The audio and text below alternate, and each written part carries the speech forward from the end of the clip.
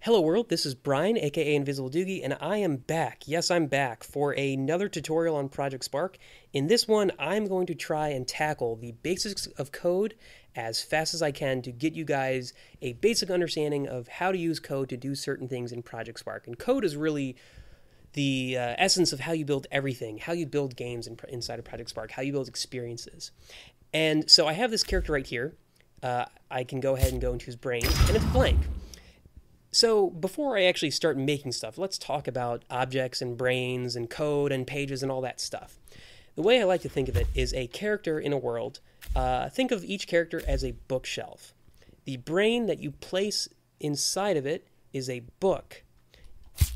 And within that book, you have multiple, let's go ahead and insert a few pages here. You got multiple pages inside that book.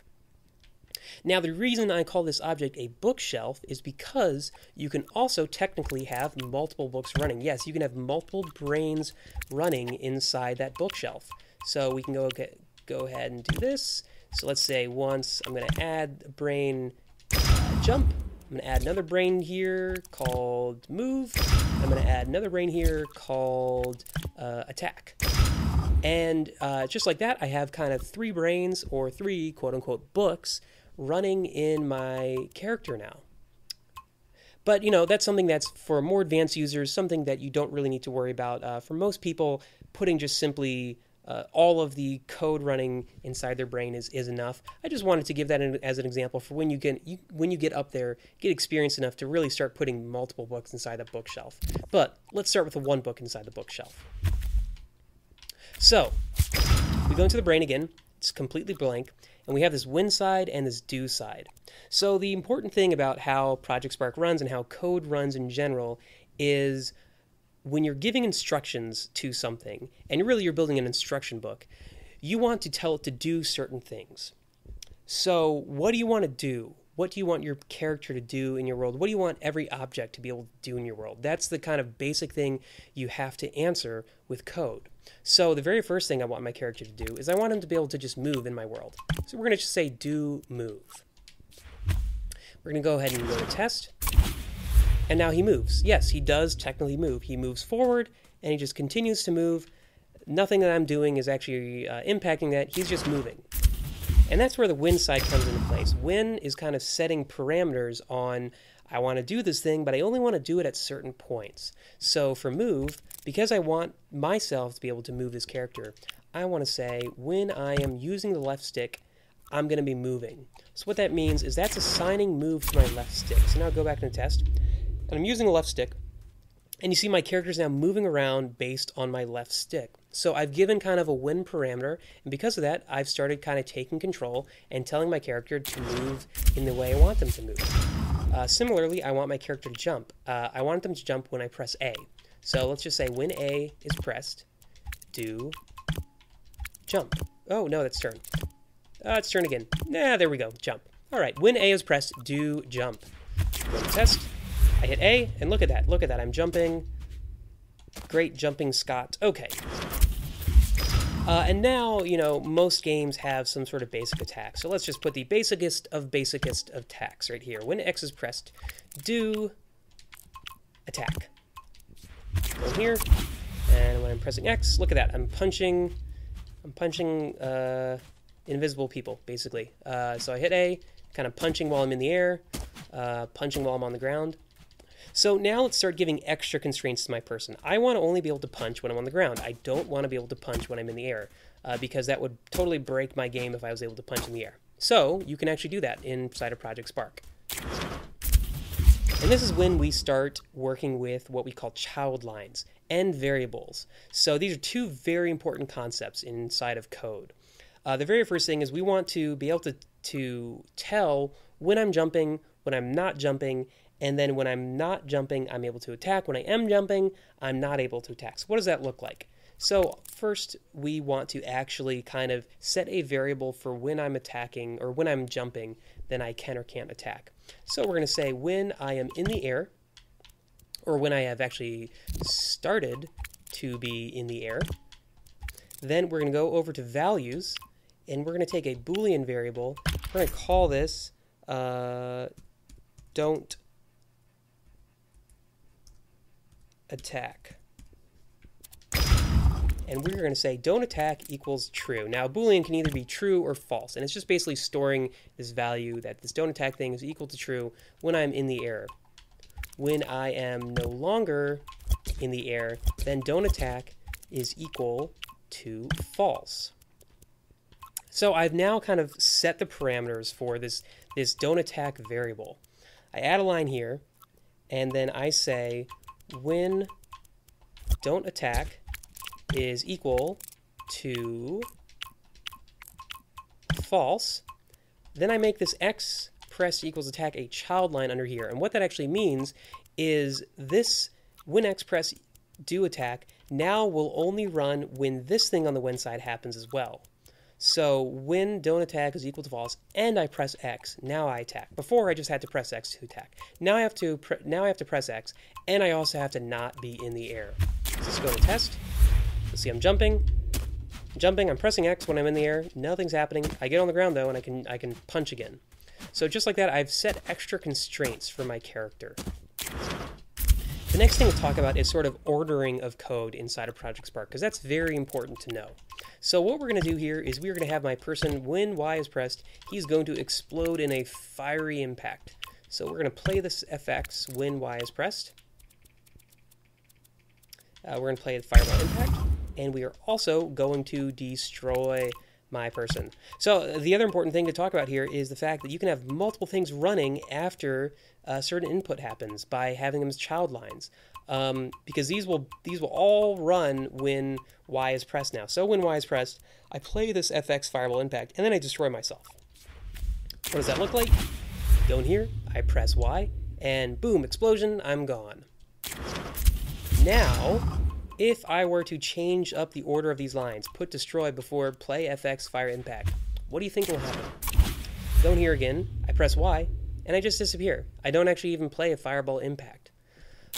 And that's because code runs sequentially. It runs from line 1 to 2 to 3 to 4 to 5 and so on and so forth. And it does all of this every single frame. Your game runs at 30 frames per second. So that means 30 times every single second, your brain is running through every single line on there and activating that. And the important thing I've done here is I've destroyed my character before they can actually play this effects. So because I've done that, it's running every line kind of one after the other. The destroy line happens before the play effects line. I do this, the play effects line now first happens, then destroy happens. So I'm able to kind of play my thing before I destroy myself. So it's just important to know if something isn't working, look to see how your lines of code are ordered. The last thing I'm going to show off is what happens when code is running every single frame, because you can run into certain things, the fact that code is running every single frame. So we are going to set another new thing here. After 1 second, so after a countdown timer of 1 second, then my character is going to go ahead and equip an apple. So after 1 second, my character equips an apple. Simple, right? So go to test. And then you see, oh my god, so many apples. He just keeps on equipping apples every single frame, so 30 apples per second are created. He'll just continue to create more and more apples as time goes on, and there's no stopping to this apple.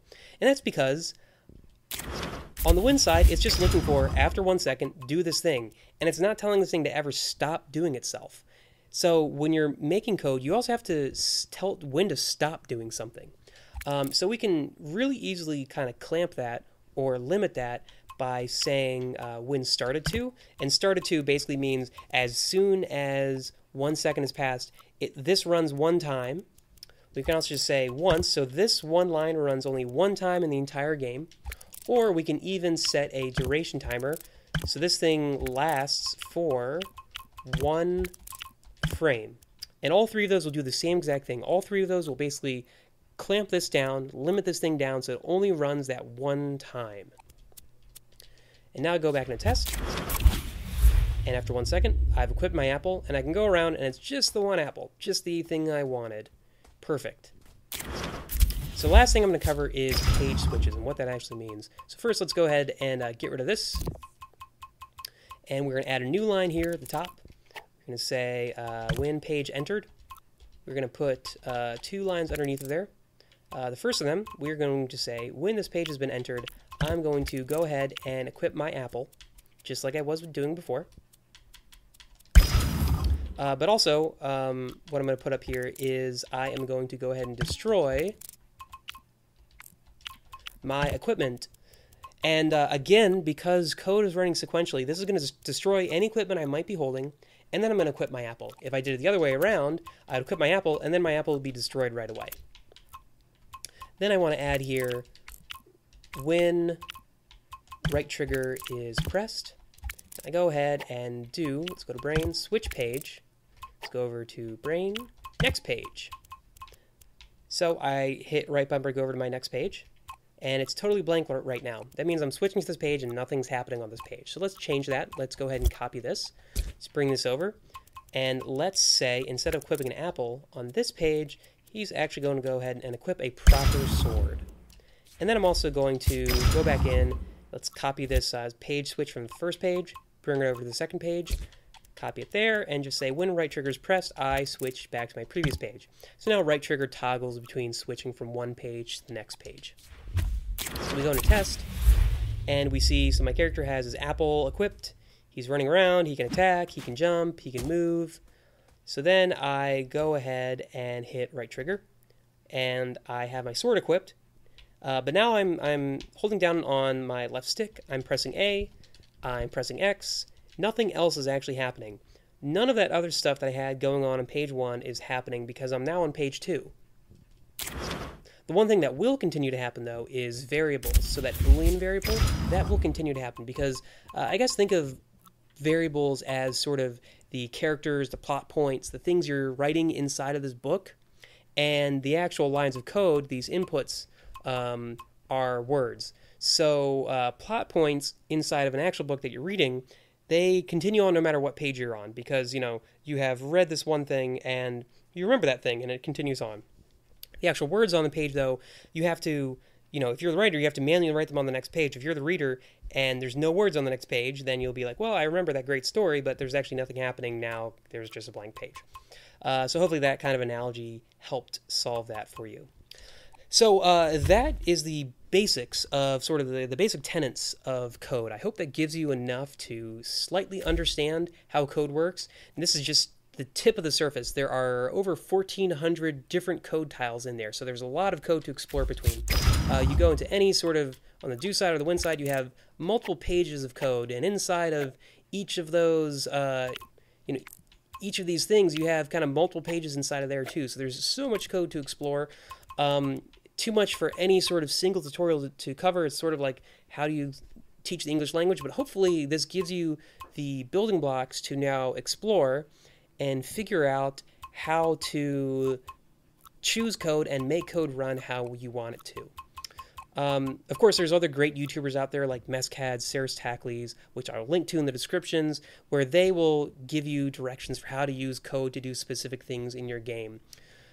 So let me know in the comment section if there are specific pieces of code that you are having issue with, if there's a thing that you want me to cover in the future, and I will, from time to time, I'll still continue to do these tutorials for you.